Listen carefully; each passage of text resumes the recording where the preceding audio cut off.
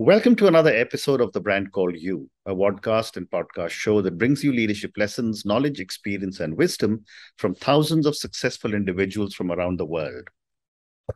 I am your host, Ashutosh Garg, and today I'm delighted and privileged to welcome a very accomplished and respected author from Baltimore, Maryland, USA, Mr. Mark Gober. Mark, welcome to the show.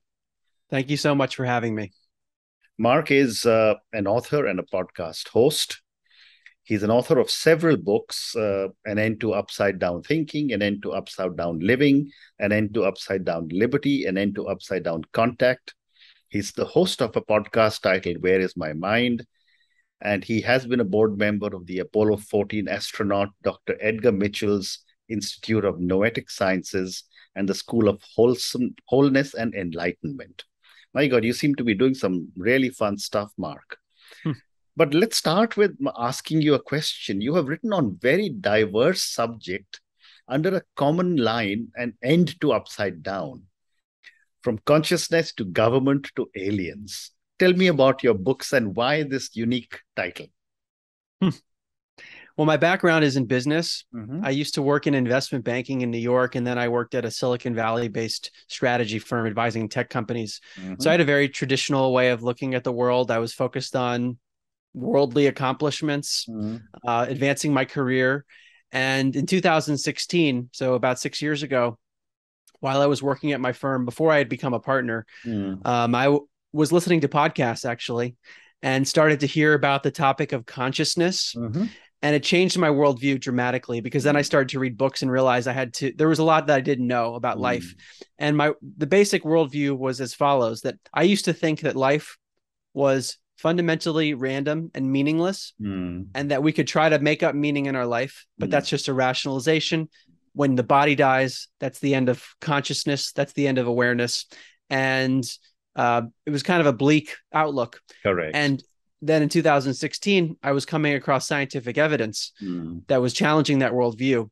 So my worldview was turned upside down. At the time, I didn't know I was going to be writing books, but a year later, I wrote the first book, An End to Upside Down Thinking, on the idea of consciousness beyond the brain, and the idea that consciousness is the fundamental substrate of reality. Very non-dual idea, which has become my metaphysics. Correct. But then I didn't stop there, because then I realized there was more about life that was upside down, and that's that's the theme. Fascinating. I hope you visited us in India, because non-duality or Advait is something which has been here for thousands of years, and consciousness is a very important part of all our lives. Delighted to be able to talk to you about this. So, when you started to talk about consciousness and started to start thinking about your books, did you go do a lot of research into the subject? Because from an investment banker to a tech advisor, now to consciousness, somehow there's these are completely opposite to one another. Yes. The actual subject matter is different, but the approach to research is actually something I did back when I was an undergrad at Princeton. I had to write a thesis, so I was accustomed to having to pull together information. And then especially in my tech job, because I was responsible for advising management teams and boards of directors, along with my colleagues, on complex technology and intellectual property issues, patented technologies. So I had to learn about diverse technologies from the inventors, very technical stuff, and then simplify it and bring it to the management team or the board of directors. So when I was studying consciousness, it was just like a different subject matter, but I took the same approach of reading everything I could, listening to the opposing points of view. When I did my podcast series, I actually started to interview the people myself, but with the internet, you can listen to interviews from many scientists and read their work. So that's what I did. Oh, interesting. So let me now move to your book, An End to Upside Down Contact, UFOs, Aliens, and Spirits, and why their ongoing interaction with human civilization matters. The entire topic of aliens and outer space has fascinated humanity from time immemorial. What is the basis for you to so emphatically say that aliens exist? Well, the way that I frame the book is that that humans are not alone. So non-human intelligences exist, whether we call them aliens or spirits or, anything. There are different names that cultures have used. And like you allude to, this is an ancient phenomenon. Okay. Even back in some of the ancient Vedic literature, they talk about Vimanas, these flying crafts. Yep. But there are cultures all over the world that talk about interactions with beings, the sky gods. But then if we go to more modern times, people have near-death experiences. Their brain is off, and yet their consciousness is very active, and they encounter beings. On psychedelics, people are, they take certain substances, they go to other dimensions, they encounter other beings. So what I do in the book is look at all these different cases, whether it's related to a UFO craft or to some phenomenon of consciousness. There's a common theme that we're not alone. So that's what I try to explore. And when you interact with people about this entire concept of spirits, or life after, or rebirth, and I'm now using terms that we have grown up listening to in India. What is the general reaction of the scientific community to a world that you have belonged to? There's a lot of resistance generally. There are some people that are more open-minded than others, but what I'm describing challenges the mainstream Western paradigm in science, which says that all of those things you're describing are impossible because of what we know about physics and what we know about the brain, they would say. But there's an entire body of science which is often suppressed, unfortunately. It's peer-reviewed scientific papers. The University of Virginia studying over 2,500 cases of young children with memories of a previous life. The United States government running 2 decades plus of studies using psychic spies and their declassified documents. There's just a whole body of evidence that most people haven't been exposed to. So the people's reaction to me typically depends on how far they're willing to go to actually look at the evidence. Fascinating. And for my viewers and listeners, Mark, tell me a little more about how do we know we are not alone? Well, the challenge here is that often we have to rely on other people's experiences. Correct. Because the direct evidence, sometimes I talk about some of the physical evidence of actual implants that people report, but even cases like that are difficult to actually tie to a non-human intelligence. But when you have very bizarre cases appearing throughout time, throughout cultures all over the world, and people like, for example, John Mack, former head of psychiatry at Harvard, a Pulitzer Prize winner. So as credible as you can get. Late in his career, he examined cases of people, believe it or not, who claimed they were abducted by some of these intelligences. And he concluded as a psychiatrist that these people were not psychotic. And he wrote 2 very elaborate books on the matter. So what I would say as someone who's researched it is that these details seem to appear in disparate cases. And if you take the time to look at the evidence, I don't think we know exactly what's going on, but something strange is happening. Interesting. So, someone used to ask me a question, or maybe I used to ask my parents this question. There is a soul, which when we die goes away. I said, is there someone who manages the inventory of souls? It's a great question. Yeah, it's one that I've explored as well, because implicit in the reincarnation process is an intelligence that's managing it. And how does one account for karma? Who's actually monitoring that? From the strictly non-dual perspective, some of the ideas I've heard is that all the intelligence is built into this field of consciousness that is the basis of reality. But there appear to be beings involved. So I do talk about this in the Contact book, the notion of between lives intelligence. So sometimes when people are taken back through hypnosis to their alleged past lives, they talk about a period between lives. And even the children with past life memories studied at the University of Virginia and elsewhere, they talk about a period between lives. So they haven't incarnated yet, but their consciousness is still aware.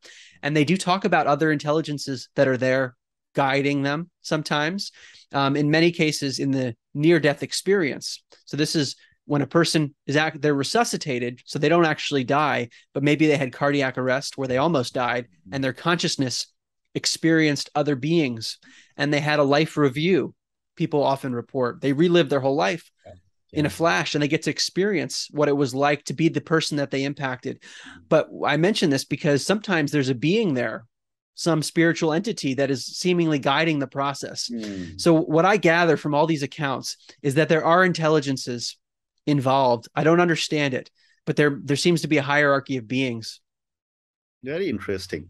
So what I'm hearing you say is, one is the consciousness of us as human beings, and there could be another set of people living on other planets, which are extraterrestrials. Or there could also be a possibility we are going and living on some of the other planets. Absolutely. That's what the research seemed to suggest. And also that some of these intelligences exist in other dimensions. So you could have multidimensional beings, interplanetary beings, and beyond. And to tie this to the topic of consciousness in past lives, this was one of the first things I learned maybe 6 years ago, that when people are taken through hypnosis to past lives, sometimes they spontaneously will talk about a life not on this planet, meaning that they lived on another planet and they were not a human, meaning they were some other kind of biological being. And there's a woman named Dr. Linda Bachman, who was a traditional psychologist. Then she had a very strange experience with a deceased colleague. She became very spiritual and then worked with people on past life regression hypnosis. And to her surprise, she was not interested in aliens. Her clients spontaneously started talking about lives not on Earth. So that's one example. She calls them interplanetary souls. But then there was a study done. It's called the FREE study, led by Ray Hernandez, Rudy Shield from the Harvard Smithsonian Institute. So some very credible people. And they aggregated over 3,000 accounts of people who had alleged to have contact with non-human intelligences, including things like UFO-related phenomena. And they track the types of beings that people report. And sometimes they report reptilian beings that they encountered, sometimes what they call gray aliens, sometimes insectoid beings, very bizarre things. But sometimes with psychedelics, people report this too. And when John Mack, the Harvard psychiatrist, studied it, this is what he was hearing from people as well. So it's like I call it in the book, a Venn diagram. The circles overlap from these disparate areas. And it just makes you wonder. I can't prove it, but why are people saying these very bizarre details in the same way? Very interesting. And of course, then there's this other aspect of the UFOs, the unidentified flying objects. And it's, often said that in the US particularly, there have been a lot of sightings. I'd love to get your perspective on UFOs. And it's also said that there is some very secret place in the US where there are UFOs stored and they're researching. Yes. So this is something I do look at in the book, An End to Upside Down Contact. And the way I think about it is I wouldn't stake my case on any individual sighting, but it's the accumulation of sightings, even some of which that happened before we had aircraft technology, pre-1900 sightings that exist. The researcher Richard Dolan has written some amazing books on the history of UFOs. These are extremely thick history books. And when you read case after case, it starts to become compelling. But at the same time, I would say that not every sighting is real. There are other explanations for things we see in the sky, especially with drones and complex government crafts. Some of it might be human, but some of it seems to be very strange. Now, to your question about secret government programs, my overall sense is that a lot is being hidden from the public. Now, what exactly that is, it's hard to discern, but there are some government documents that talk about the way in which, so for example, the Robertson panel in 1952, this is just a piece of history where there was a desire to try to basically make the UFO phenomenon seem like it was crazy. There are events like this in history where the full truth has not been disclosed. Right. Very interesting. And again, based on a lot of your research, is there a group of, experts like you who are experiencing ongoing interaction with another set of beings? I have talked to some people that do have these ongoing interactions and listened to many interviews and researched people that have had these experiences. Me as an individual, I've not had those experiences that I can recall. And I say that I use this term that I can recall because in many of the accounts with non-human intelligences, especially related to UFOs, people talk about missing time. So there's some ability of these beings, it's a consistent theme, that they can manipulate consciousness, they can actually alter memories. So it's possible that some of us have had experiences and simply don't have the memory, but there are other people who do have the memory, and that's what I try to focus on. And people who do have the memory, are we being able to catalog a lot of these memories and correlate their experiences with something that may have actually happened in their lives? Yeah, there are researchers that try to do this. And some of the examples, again, this is more difficult to prove sometimes because there might be a UFO sighting and then the person saw a bright light outside their bedroom and then there's missing time. There are examples like that. Then they wake up and they feel restless, but you can't account for what happened in the middle. I mentioned implants, that there have actually been surgical removals of implants in the body. Not many cases of it, but because it's hard to get funding to do this sort of thing. But why were the implants there? And sometimes it can be correlated potentially with a UFO sighting. More difficult to prove. Also cases of phantom pregnancies, women who are pregnant and it's not correlated with a sexual encounter. Even women who are lesbians, for example, they haven't had a sexual encounter with men. They have a pregnancy, then the pregnancy disappears. This was John Mack from Harvard. He talked about this hybridization program that people allege. So there are these cases people try to correlate, but it has not been done definitively. Fascinating. And again, for my viewers and listeners, can you give us one or two more interesting examples like these? Okay. So in the book on contact, I talk about a case. It's in Australia where a researcher actually used forensic DNA analysis to analyze hairs that were left over from an alleged encounter with beings that disappeared. So this guy had leftover evidence, and they found very strange properties in the hair analysis because the DNA seemed to have been grafted. The nature, the hair color and the skin color of the being didn't correlate with the DNA they would have expected.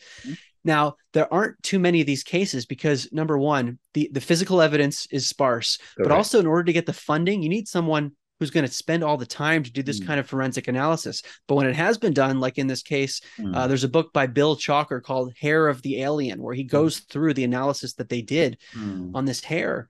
That's pretty powerful if we can get more of those cases. Fascinating. And now let me ask you a question, which I don't know if it's hypothetical or whether it is something which I'm trying to visualize. But we've often read books, and then the famous book Clash of Civilizations has often been talked about. In a world that is so parochial that we live in today, how do you see a battle of civilizations taking place between interstellar bodies? I mean, do you really see something like that happening? I think it's very possible. And there are many ancient, we call them myths or stories about the past that are regarded as fiction. But I start to wonder more and more if those ancient stories are just descriptive of what they saw, that there were intelligent beings that were battling. Now, to me, it could also be occurring on a multidimensional level. So we don't always see it with our eyes. But because the way I view the brain is that it's almost like an antenna or a filtering mechanism that's picking up stuff. And we might be influenced by these forces all the time. So there could be an interdimensional, even maybe intergalactic battle that people have talked about, but it might be manifesting through this planet and that we are instruments of that as well. Very, very interesting. So let me now move to your podcast, Where is My Mind? Tell me a little bit about your podcast and what are some of the areas that you cover in your podcast?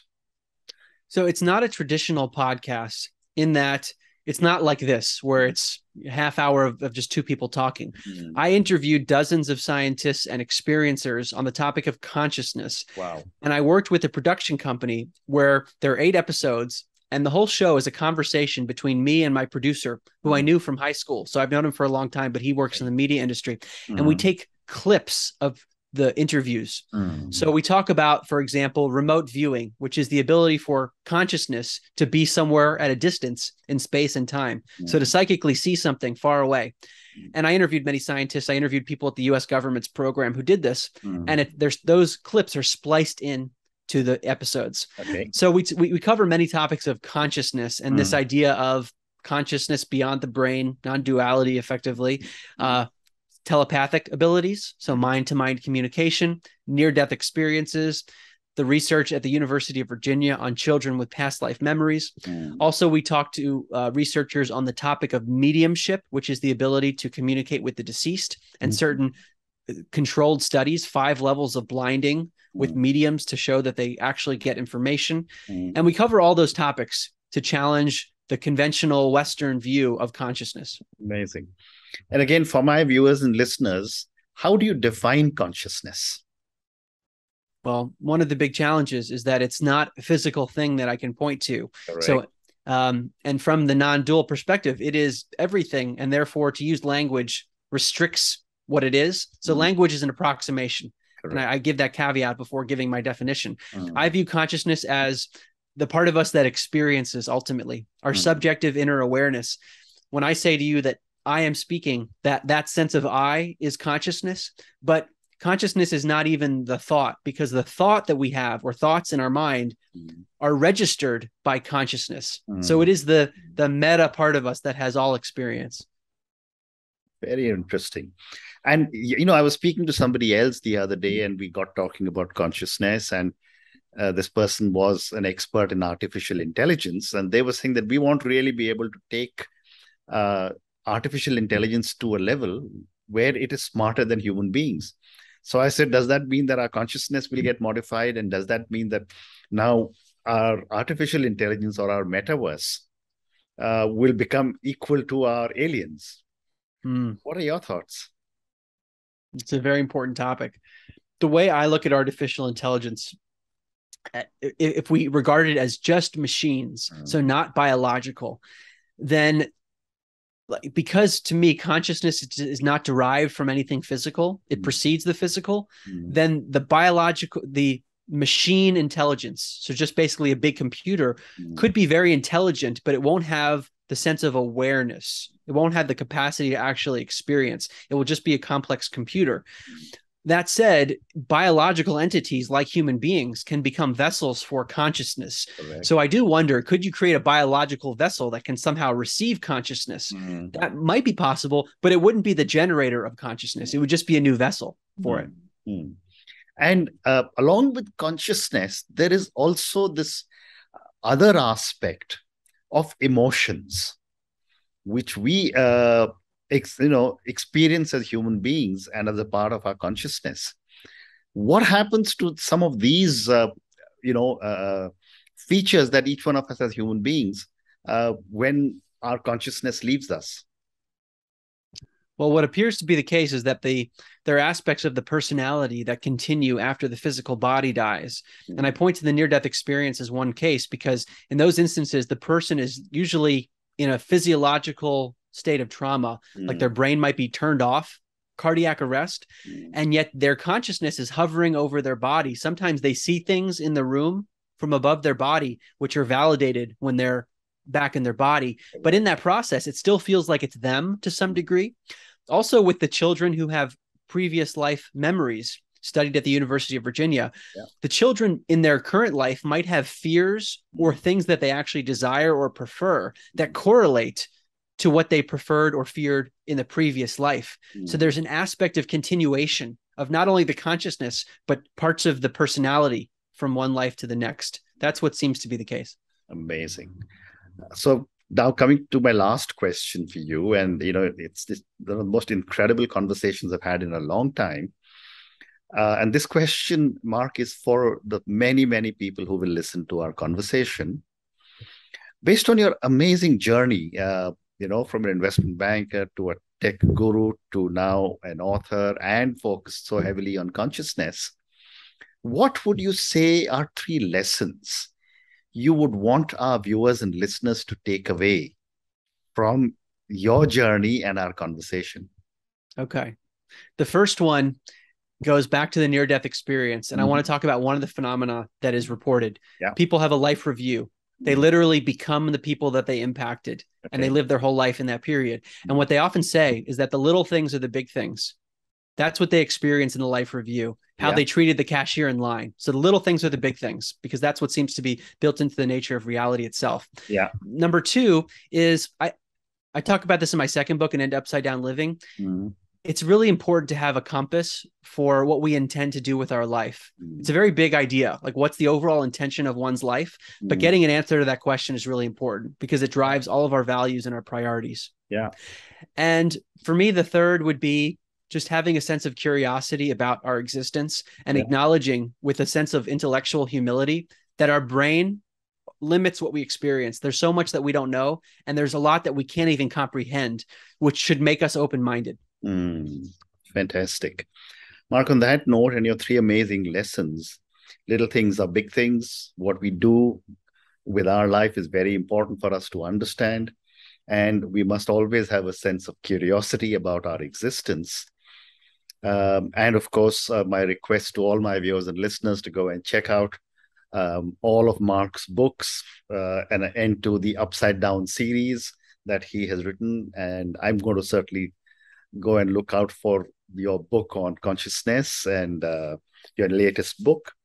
Thank you again for speaking to me about your books, about your journey, about so many different experiences, about consciousness. And good luck to you. Well, thank you so much for having me. I enjoyed it. Thank you. Thank you for listening to the Brand Called You videocast and podcast, a platform that brings you knowledge, experience, and wisdom of hundreds of successful individuals from around the world. Do visit our website www.tbcy.in to watch and listen to the stories of many more individuals. You can also follow us on YouTube, Facebook, Instagram, and Twitter. Just search for the Brand Called You.